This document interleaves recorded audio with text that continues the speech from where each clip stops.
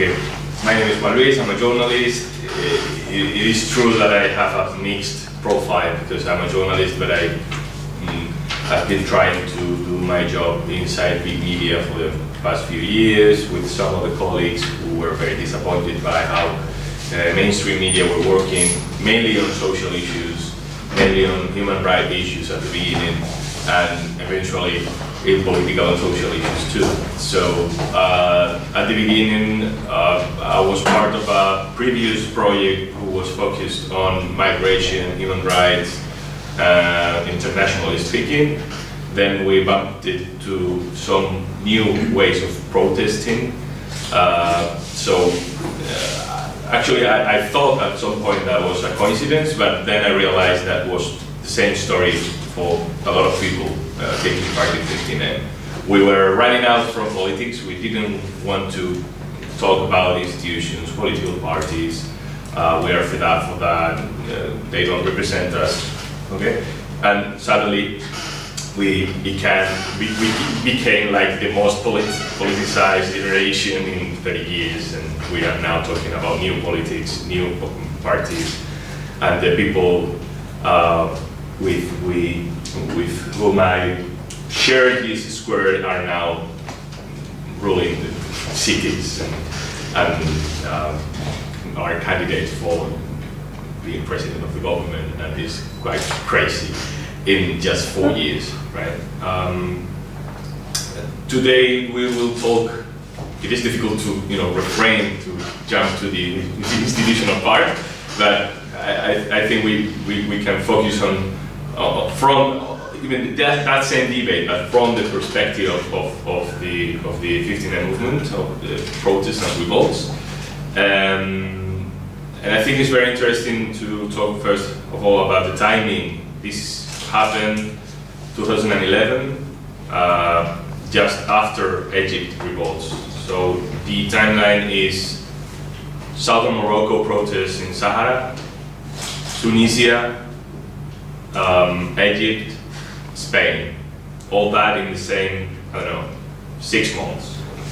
Then that inspired or re-inspired previous protests in Greece, so they began even to use the same slogans and chants that we were using in the squares in 2011 in Spain.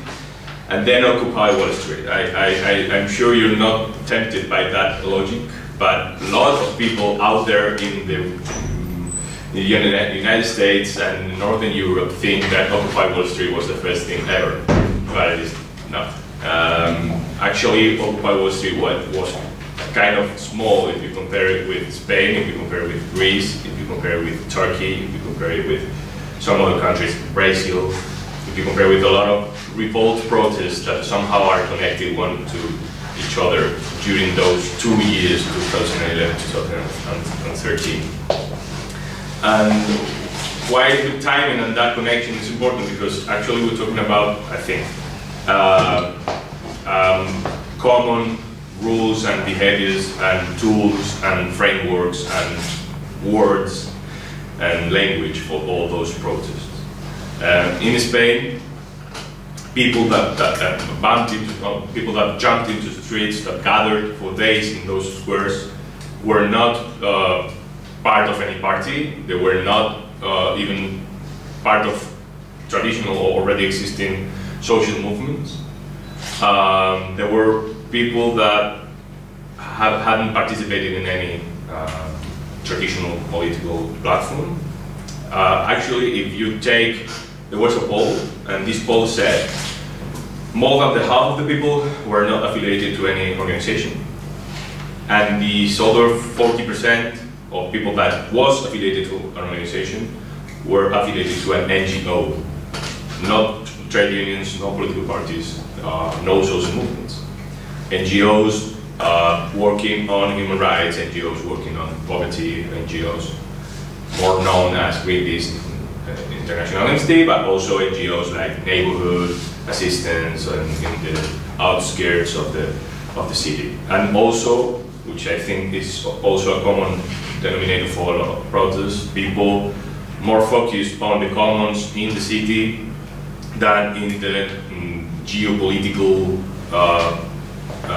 confrontation of who do you support Russia or do you support Obama, right?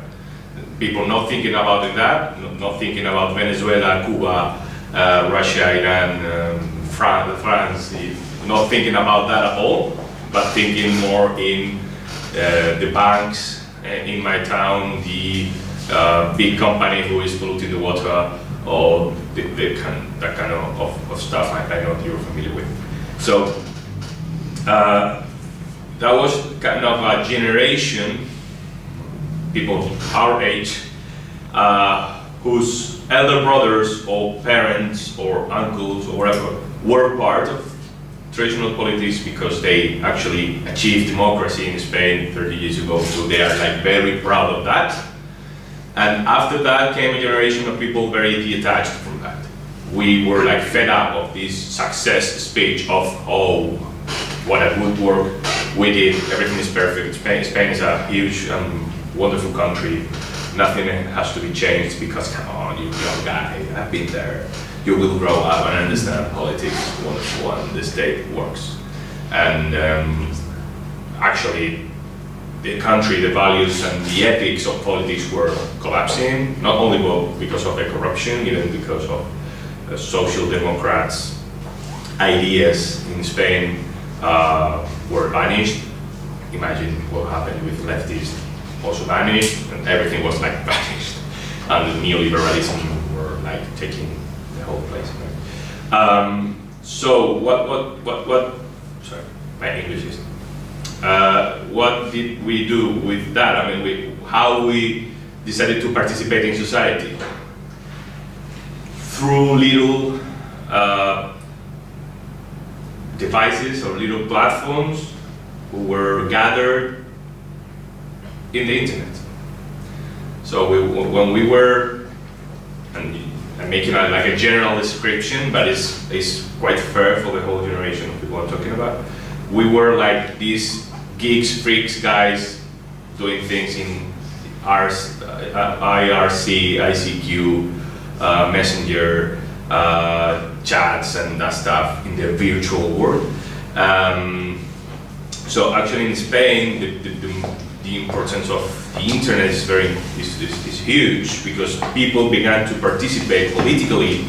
This is before 15, politically participating through the internet, through Twitter, Facebook, through forums, through chats, and that wasn't visible to the mainstream media. That wasn't visible to traditional parties. So the common idea in Spain for 10 years was young people are not interested in politics, and then happened. This happened because we were like relating to each other through channels that traditional politics couldn't understand because we didn't pay attention to that. So that's why in Spain, for instance, we had like a huge confrontation to one intellectual property law, you know, ISSH-Skopje. The equivalent of that in Spain, that was like the huge protest in the internet. Like everyone was against the Spanish version of Skopje. And traditional politicians with some good with some reason, right, said, come on, this is the huge problem you have. I mean, this is the biggest problem you have in the life, that this law. I mean, there are a lot of things happening, and you come together and make your voice sound because of the internet and downloading shit. And that was true, but at the same time, what was happening is that people were, you know, hiding in the internet, and then the power came into the internet and tried to make some rules, and in the only place where people felt like free and kind of natural and kind of exchanging knowledge freely, right? And then WikiLeaks came, and Anonymous in Spain has a huge impact in the beginning, and kind of that protest began to bring people out of their rooms. And it is important, I know this is like too much background on the internet side, but it is important because 15 movement succeeded because of the digital storytelling of that bypassed media, traditional media attempt to portray it as radical, dangerous people. They are very sophisticated way of working in the internet, already trained for years because of that, of what I'm talking about, managed to bypass that. So 2011 we have 40 cities in Spain with this image for 2 weeks at minimums, 1.5 months camping in the city. So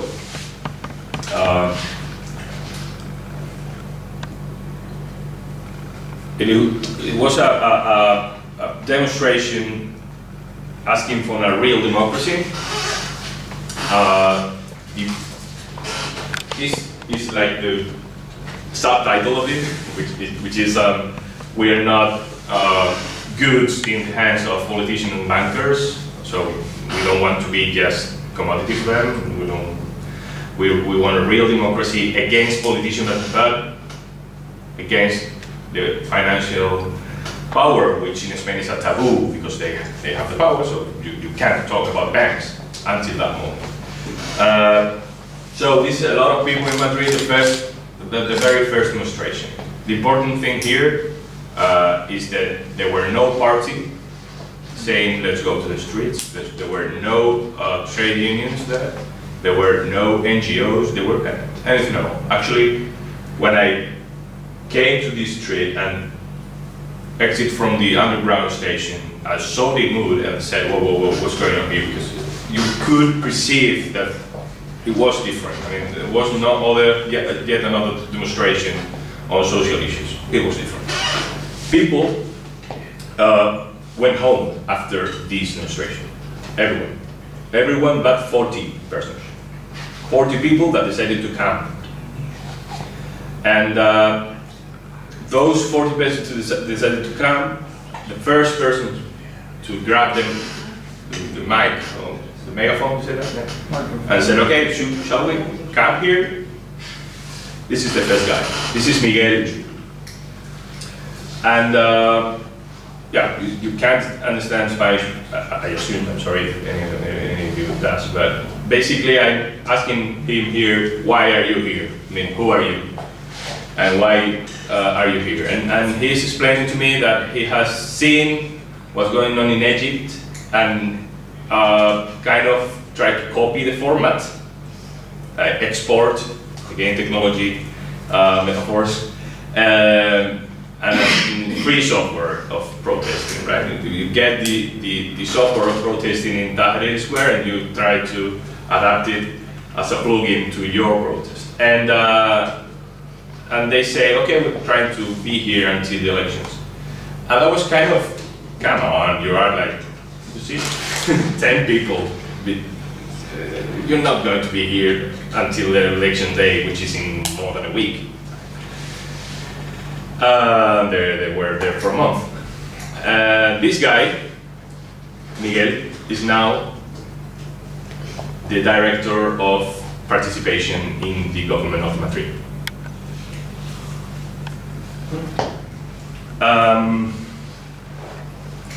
2 days after I was talking with this guy, this was the aspect of the square, that same square, like 48 hours after. Okay. I was doing this. The quality of the image is bad because this is recaptured from a streaming signal. I was doing a streaming with this phone, with the previous. And so I streamed this for 5 hours. So I got my mobile phone. I tried to open the application for streamings. At that moment, there was just one Ustream, and started to stream. That's it. I mean, no big merit on that. And then suddenly, lots, like thousands of people started to watch this. And so I was walking around the square, talking to people, making very simple journalism. Why are you here? Who are you? Why do you protest? Are you a radical and dangerous person, as mainstream media say?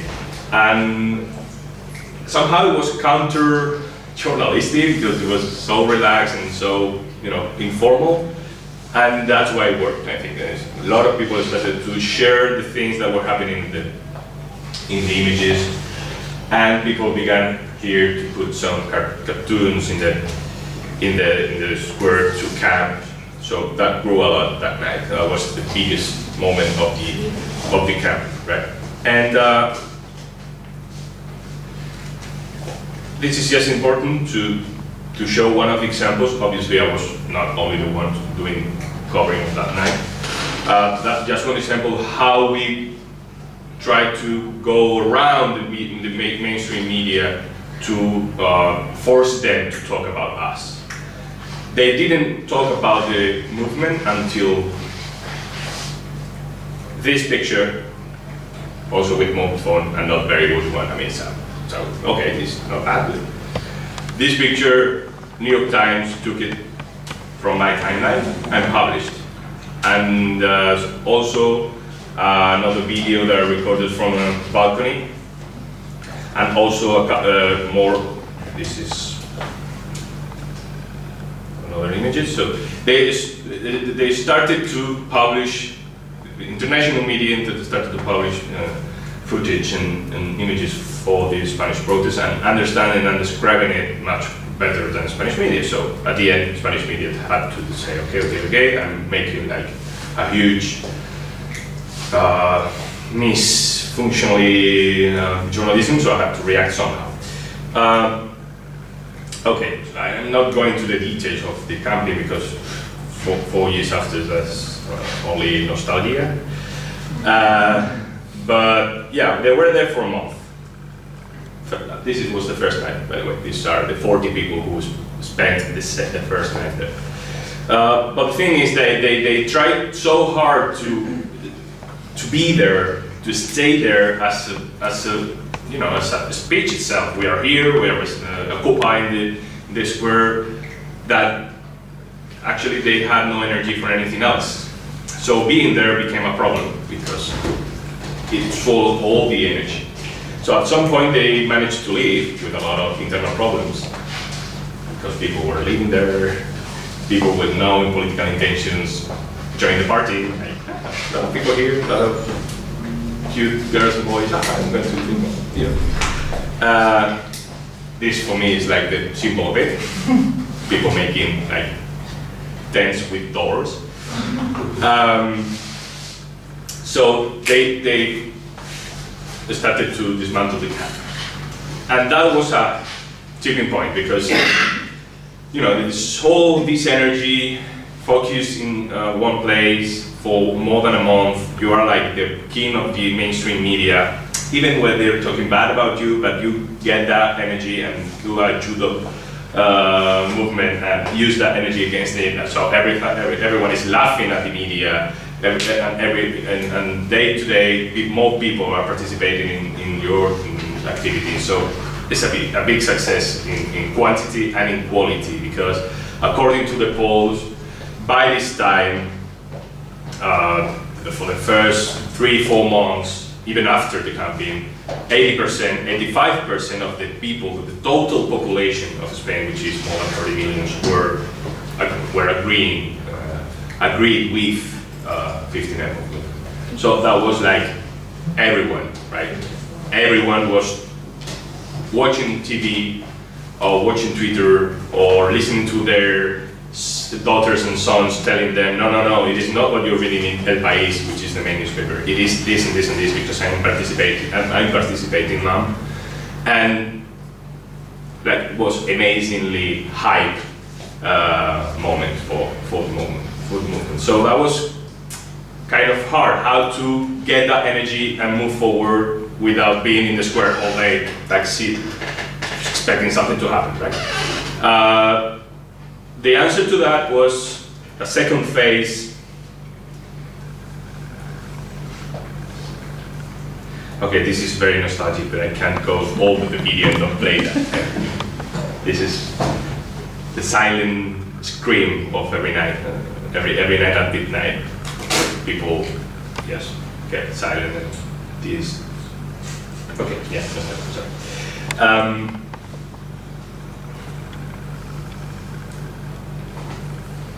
So yes, this is the answer to that problem.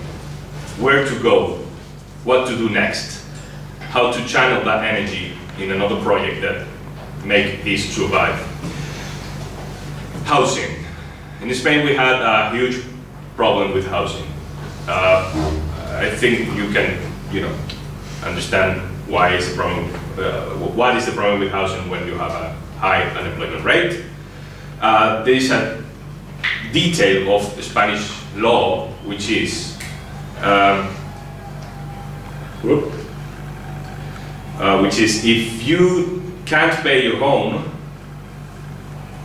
you have to. If you can't pay to the bank for the mortgage, you return your keys. But in Spain, you still have the debt. Okay. This is something that in Spain we didn't realize was brutal. You have to talk with people from abroad and see this reaction and understand, okay, this is not like, no, this is not good. So you have no job, 3 children, you're a migrant. So if you don't work, basically you lose your residence papers. You can't pay your home, you give up, you say, okay, I can't pay. This is my home, take the keys. And the bank says, okay, thank you. Now you owe me the same amount plus the interest that you didn't pay. And plus the interest of not having paid. So you basically are out in the street, like literally out in the street with no money to try to begin from scratch, because actually all the money that you have has to go to the bank. So that is also about black economy or undercover economy, or whatever you say that in English. And of course, it's a social drama and a social injustice, like very clear, right? Was not that clear at the beginning. All this I'm explaining to you had to be explained 4 years ago to the Spanish people who didn't know that, who we hadn't realized how bad that was. So 1 week after the, and this is like strategically very interesting, 1 week after the dismantling of the camps, started what is called in Spain Plataforma de Afectados por la Hipoteca, which is like victims of the mortgage, right? Platform. They were working years before that, but yeah, at that moment, 15 movement said, okay, these my canyons are for you, right? So all the energy came to that. So this is the first eviction stopped by this platform in Madrid, a week after the camp. I want to play a video which is quite clear. This is like 2 years after that, so, but this is quite representative of the thing. So, police and public employee come to your house to ask you for the keys, and you have to leave, okay? You know that previously because you are warned. Next Monday, I'm going to go there, so you have to leave, and so this, you had people from the courts, people from the ownership of the building or the flat you're not paying for, police. What this platform do? This platform gets 40 people at the door of the house to prevent police to enter. That's it. Okay? So they put their bodies, like literally, to protect the person who is living there, who is inside the house. So this is the house of this person. Of course, they are old people. Of course, they are people affected by cancer, Alzheimer. You know, all the drama you can imagine. That is part of the reason why you don't pay the house, right? So they try to block these doors to prevent the police to come. And as you see, in every eviction, well, not every eviction, in every eviction they participate, they have a camera. They have 1, 2, 3 cameras, independent journalism, or even media activists recording the whole thing, right? So there you have people in the door, police came in. It is not a guy police, you have to know, it's like anti-riot equipment and let's go for it, right? So they begin to detain people, of course, they begin to make this peaceful resistance at the door, police trying to get into the building, get into the... And this is the person who can pay, look at the door.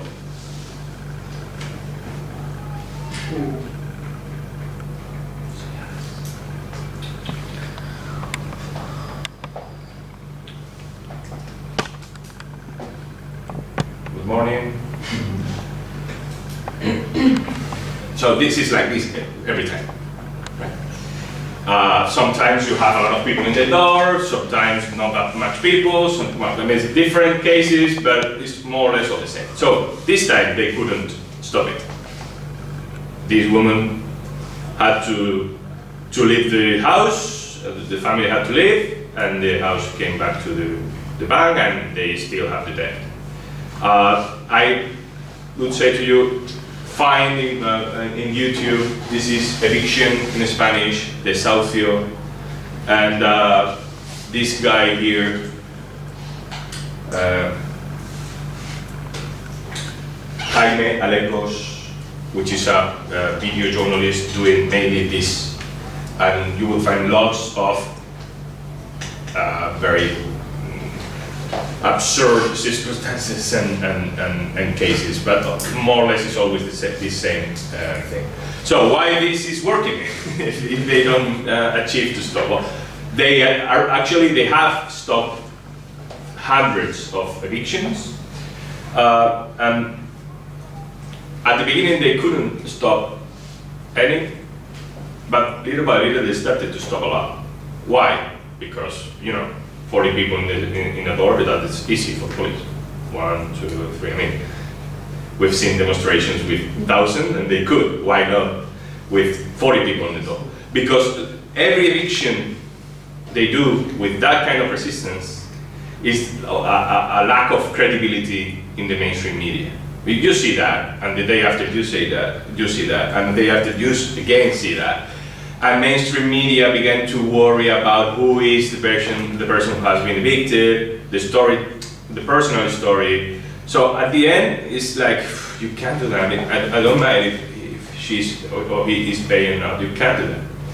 So, as one Spanish philosopher said, it is not those 40 persons who are stopping the eviction, it's the whole attention of the society who are there, because those evictions are already stopped before the police come, because the people symbolically are aware and are looking at that moment, and if that happens, like a lot of anger will be there after it happens. So this platform, doing this every day, this and psychological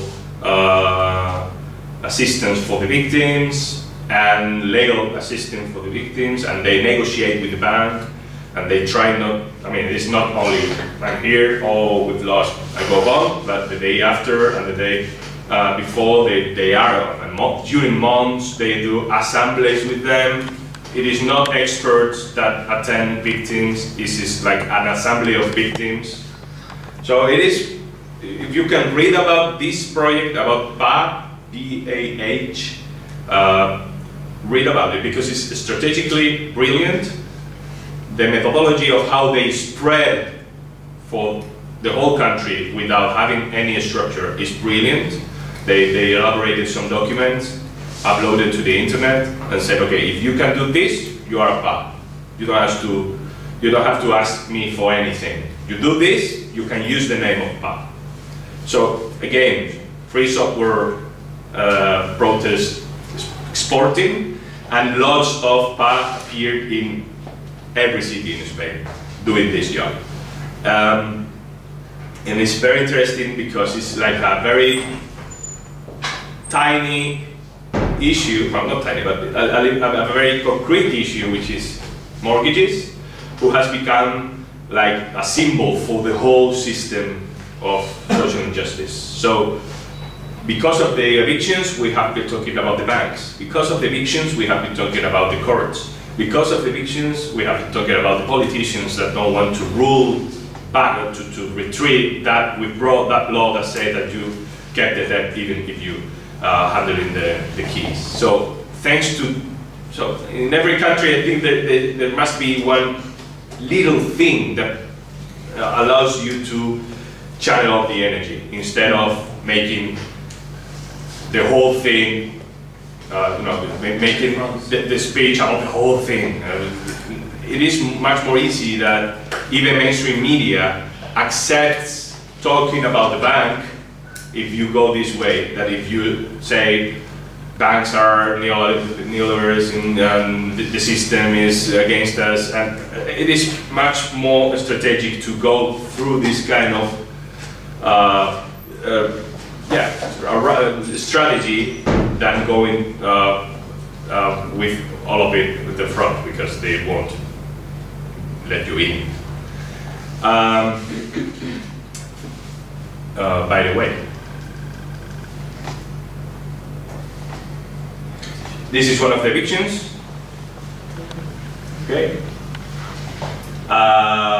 This is one of the activists there in one of the evictions. She's now the mayor of Barcelona.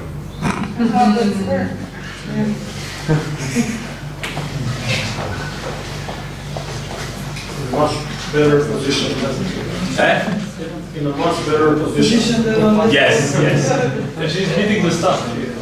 Yeah, actually, now she is the boss. She is the boss of them.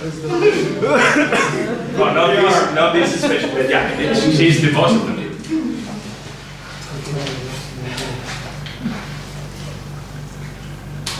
You see this picture?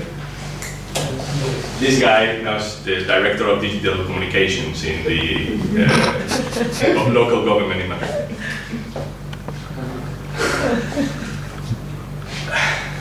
It is amazing. Another.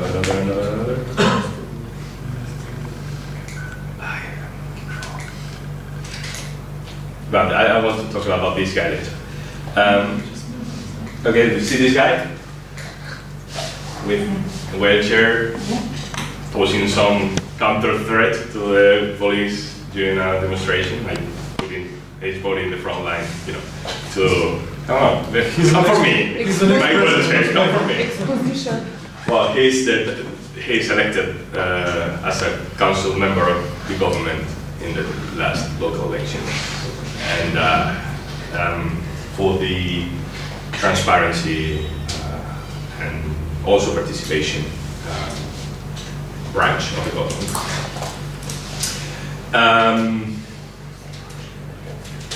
He used to be a hacker, a true hacker. He's not like, no, hacker.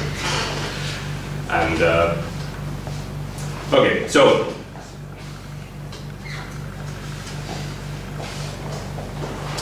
this is also interesting because it melts the borders of ethnicity and migrant issues,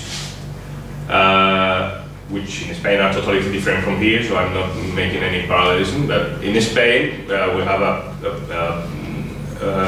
growing population of migrants, and for a few years, you know, racism was kind of a risk. Fortunately, Spanish is not a racist or xenophobic society, but it is not because of this, partly because the way in which the social speech was built was by this kind of activities that were not saying we are defending the flag of an Ecuadorian woman or defending the flag for the Spanish person. Or we are defending the flag of this guy of the period. And most of them were migrants at the beginning, because migrants were the first ones to feel the heat of the crisis. But we didn't make a difference, and somehow in the neighborhoods they become aware that my problem is not this guy who is stealing my job. My problem is the bank. So that reshaped the public speech, about the crisis, and prevent the risk of xenophobic frictions and that stuff.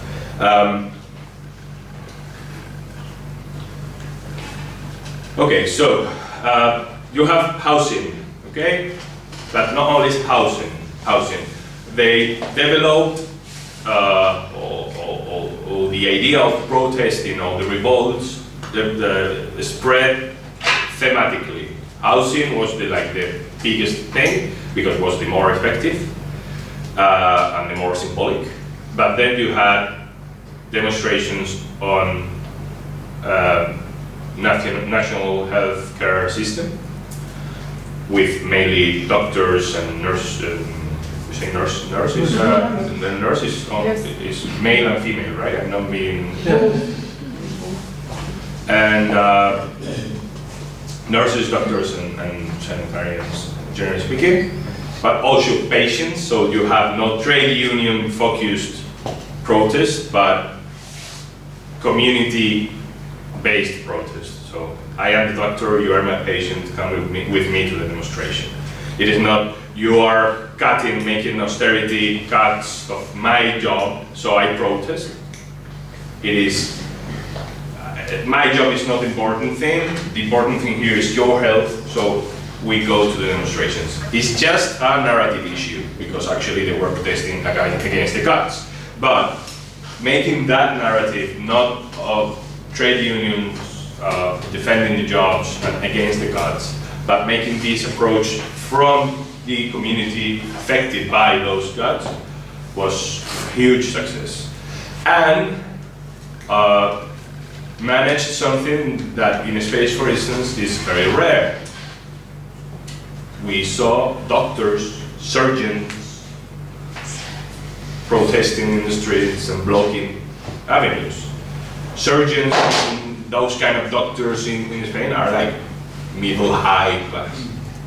And they don't think about anything but their own issues, right? They don't participate politically, they are even conservatives, they vote conservatives. So Conservative Party in Spain really scared a lot when they saw, okay, this guy that earns 60,000 euros a year is blocking the avenue protesting against me. We have a problem here, right? So they had to withdraw the whole privatization of the national public health system, and they withdraw it. I mean, they had to do it. So, well, for some months, moving forward, for some months, this is all we managed. I mean,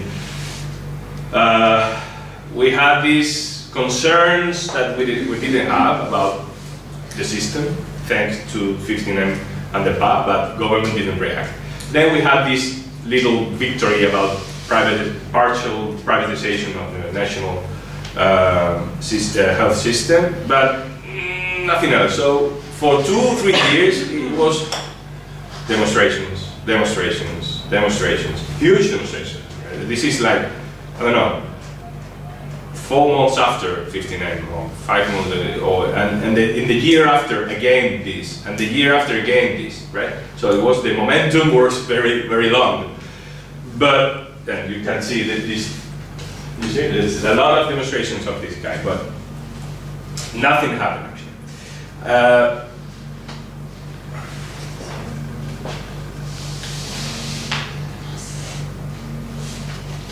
So some independent media began to work a little bit. Of course, you can, like, if you have any questions or you don't understand or agree what I'm saying or whatever, you please say. So we have this huge revolutionary moment in the squares, who was not radical left shaped at all.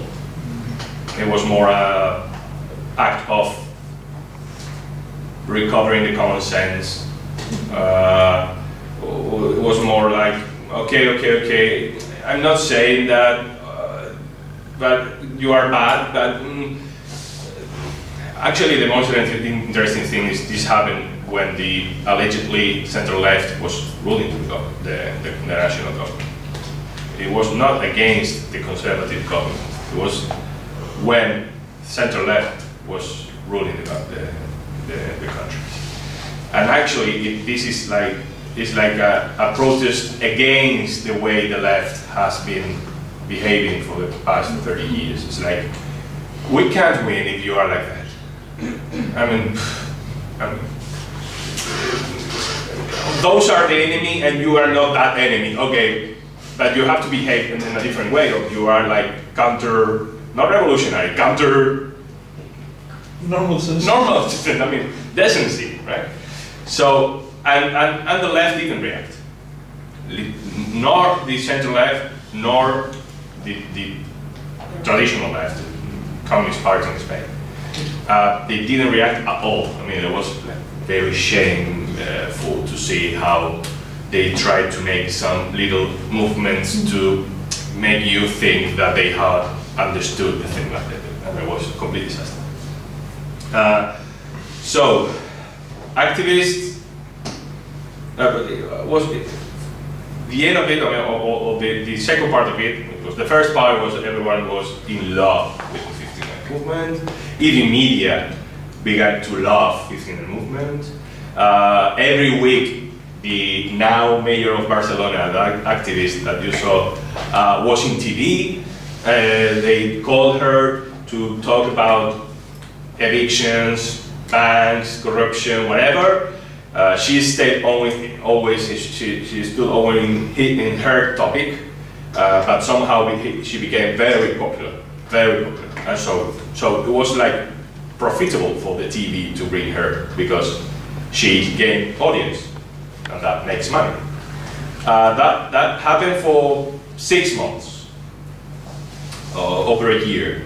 Not only her, but several very aggressive, let's say that from their perspective, very tough leaders from the activists and from the social movement, the new social movements, were on TV for 6 months in a TV show about debate and that stuff. And the show was cancelled when the show was at its peak of audience. The government, and I'm not making conspiracy, I'm telling you what happened because I know it happened. The government asked this big media group to cancel the debate because they were smashing the government, and they were actually. So they canceled. 3 months after, another TV channel, the country, said, okay, let's fill that gap, and began broadcasting the same format, very similar. And in that format, they began to bring to the studio a guy called Pablo Iglesias. And the rest is for tomorrow.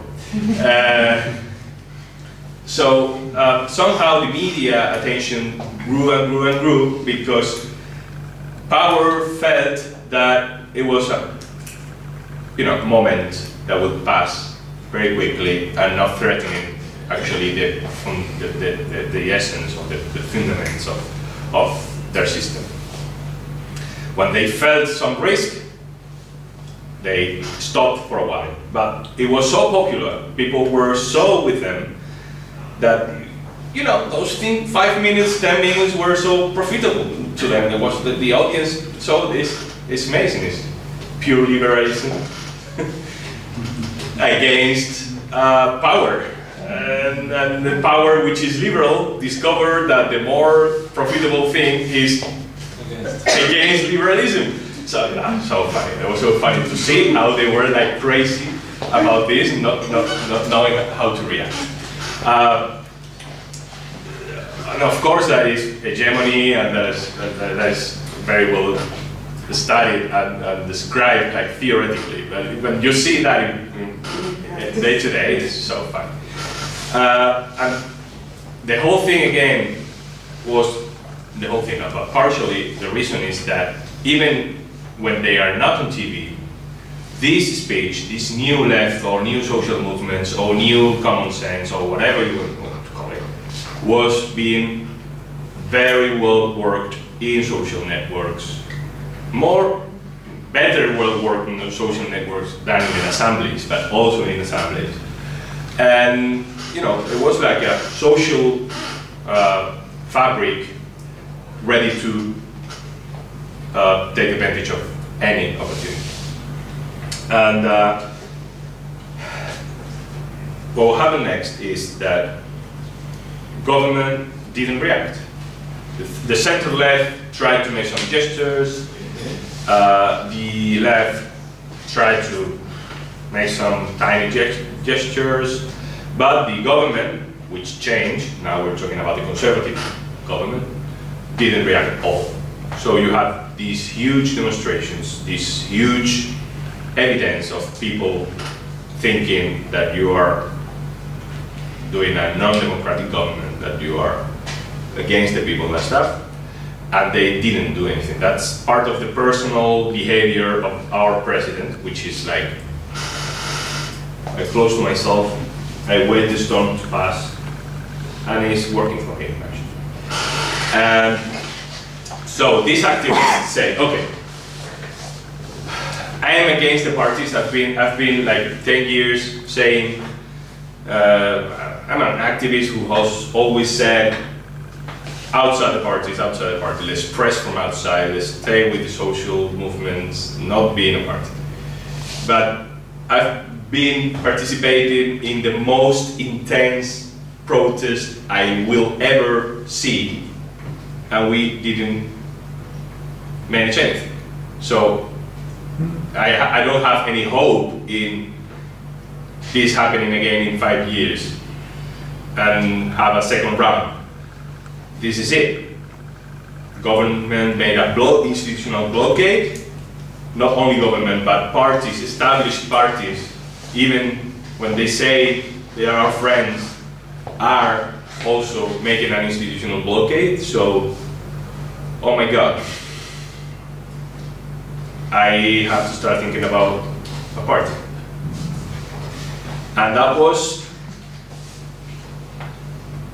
2 years ago, in different groups, very different groups.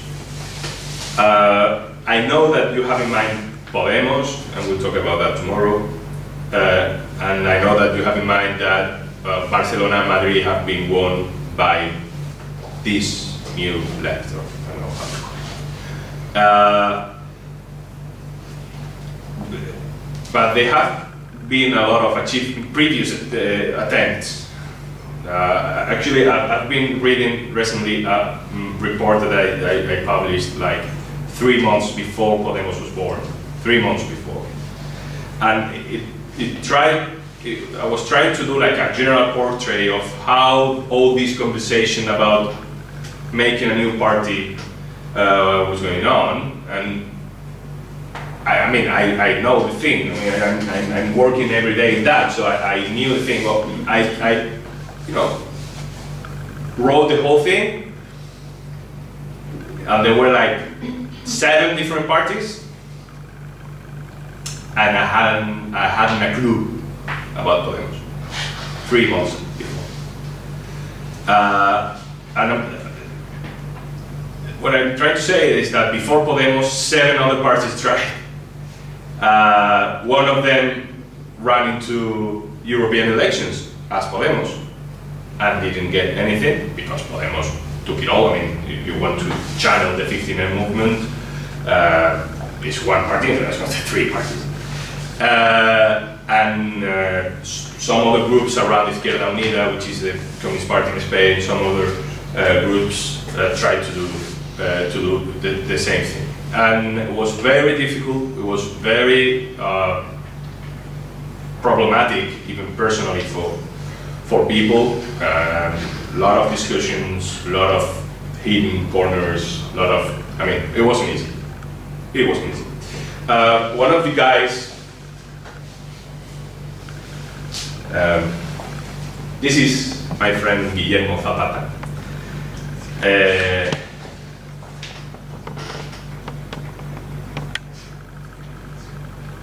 He was an anarchist, and now he's like a member of the government in Madrid. He's showing in less than 3 years. He's showing the list, the bailout, you said that? In the election day. His name is 5th, I think, or 7th or 6th in the list. A little bit more. And actually, he is one of the 3, 4, 5 persons who has been fighting for a local initiative in Madrid outside Podemos, and previous to Podemos actually, to try to go to the local elections. They did an assembly in 2012, no, 13,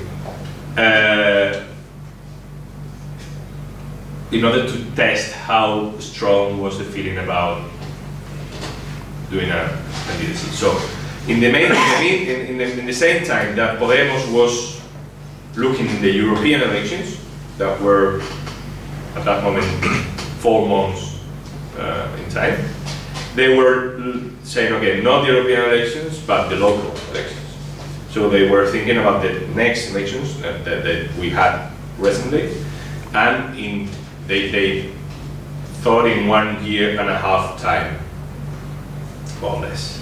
So they began to do a lot of reunions and assemblies and different projects. And at the beginning it was quite disappointing, and it was kind of awkward, because they were like the core activists of the 15M movements, these brilliant people that they said that to people. And suddenly they had a crazy idea of demonstrations, all dressed in whatever, and people participated. So they had this magic, this momentum or whatever. And I'm saying there, and people go there with me. I'm the king of the world. But they kind of depressed for lots of months, because all this support for the demonstration decreased. They didn't know how to impact the institutional level, and they began to talk about having a party, or a party which is not a party, for the local elections, and they didn't know how. There were a few. They were doing huge debates on democracy and renewal of the system, and people were like, okay, yeah, you're right. So they were like kind of sad, right? And in the meanwhile, Podemos were the other way around. There were people that, not having participated that much in 15M movements, but having studied very well from the university, handcrafted like a way of channel the energy through the big media to make it fully hegemonic with their political party in the center, which is Podemos. It is important to know that in those debates, Pablo Iglesias, as I told you, were participating, so he had not to wait to be invited to talk about Podemos. He was already on TV. So all the previous fame you need to do that, he already had it. So he actually put, again, his body and image at the service of that project, and he became a TV star. A TV star, like the man of the year, and saying things that people identify with. Yeah? Identify with. Yeah, exactly. So he had a huge success. So there were 2 parallel processes. Grassroots activists trying to make a lot of assemblies to gather and consensus, to have a common goals and that stuff, which are these people. And then a group of teachers and experts trying to say, okay, enough with that. I'm not participating in assemblies to decide what I'm doing. I'm going to do this. I am on TV, I'm going to take advantage of that, and let's see what happens. What happens, you know that, is that Podemos won 5 MPs in 2 months of campaigning for the European elections. That's more than 1.5 million votes. 2 months. In 2 months. I've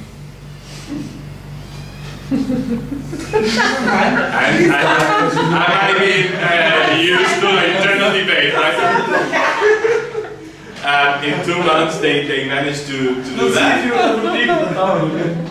No, So we still have time. here we think that we need around 14 years, something like that. It's good. Channel. We'll edit the video 2 years. So, yes, yeah, but it was, I don't know what's the context here, but there was like the moment the people needed so much that someone in TV said that and said, I'm going to elections. Because it was very funny, and for 2 years, established politicians said, okay, go for elections. I mean, you are all day protesting, saying to me what I have to do. You go to the Congress and make demonstrations when I'm there. You go to TV and you say, oh, this has to be done, this has to be done. Okay, but go to the elections and let's see if your ideas are better than mine. Go to elections. And they went, and because they thought that they never did that, and so Podemos kind of answered to that need of someone please can go for elections with these ideas, because otherwise everything is blockade for us. So please, someone, and these were this someone making Can I ask you one question? I mean, I can interrupt with questions. Yes. One thing is not quite clear to me. You said that this methodology of discursive hegemony, etc., was very well studied. Was it studied and employed as studied at the beginning of the movement, or at the point when the Podemos people decided to channel the movement into a party? When did you elaborate, develop, and put in place the detailed methodology? It's again important to know that the origin of Podemos is not the origin of 59.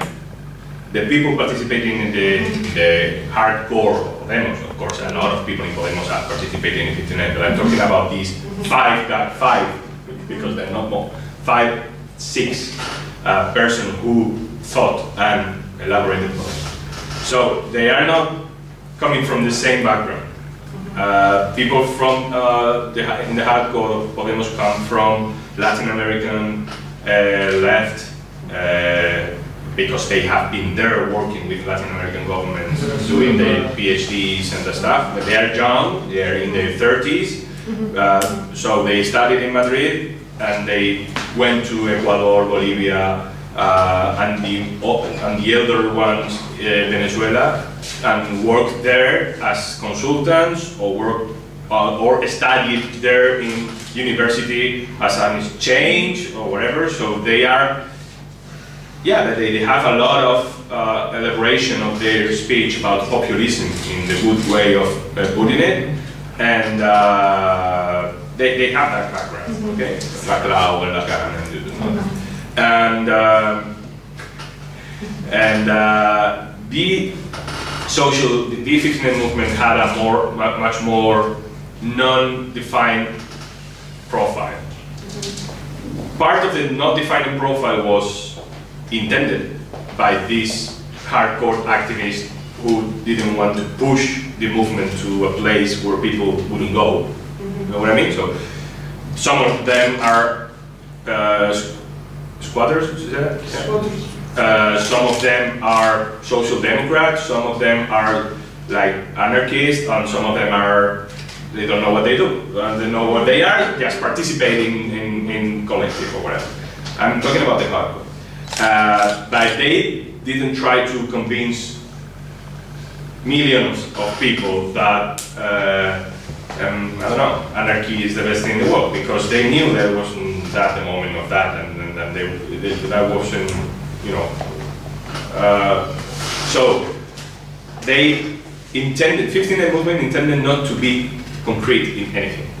Like they deliberately tried not to say, I think that we should nationalize energy company. They didn't say that.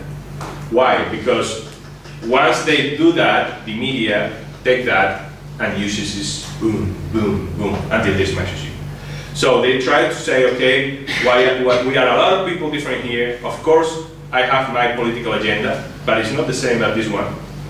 But what we do have in common is that you are failing us as a politician, as a system. And actually, if you look at the system in Spain, you don't need to push very hard to understand that things are not working. Even for a conservative point of view, people that things don't work. It's like state is failing. It's not about nationalizing or not nationalizing. It's even the thing that we have is not working. So 15 was very broad. That's why 80% of people were agreed with that. Okay. Podemos at the beginning was much more strong in their speech, much more left influenced by, but they try not to say we are leftist, we are inspired by Latin American populism, or because they wanted again to copy the success of the framework of 15F movements, which is we are the people, we are the bottom against the up, we are that kind of thing. The 99%, all that global new storytelling for left. And so obviously the 15M was much more chaotic and not, 15M is, this is hard to say, 15M is not a political subject. I mean, you cannot say 15M did this, no, because there were no decision-making places in 15M. 15M was a moment, that moment, 2011. 15M is a framework, it's a way of understanding the problems that we have. And 15M is like a cultural shift, but it is no, hello, I am the 15M. That doesn't exist. If someone comes here to Macedonia and say, yeah, well, I'm the 15M, that is a fucking lie. Because there is no places where 15A make decisions. Because it would have been impossible to agree. It's just something that happened and influenced the rest of the politics. So, some of the activists took that energy and formed a party which was called the X Party, Partido X, who was very technopolitic, focused and anti-corruption, and they did a very good job for a while.